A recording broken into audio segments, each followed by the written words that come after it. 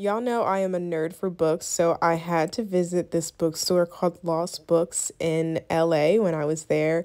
And this bookstore was so cute. There were plants and there was books everywhere, and this was just where I needed to be. I mean, it was the perfect setting for me.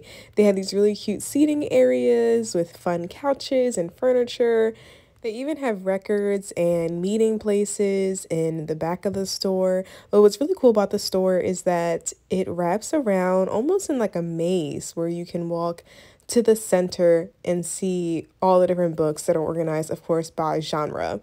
I had a ball just walking through this store. I didn't even look at books until the end, and I saw this one initially, but I ended up getting this one. So if you want to see my review, hit the follow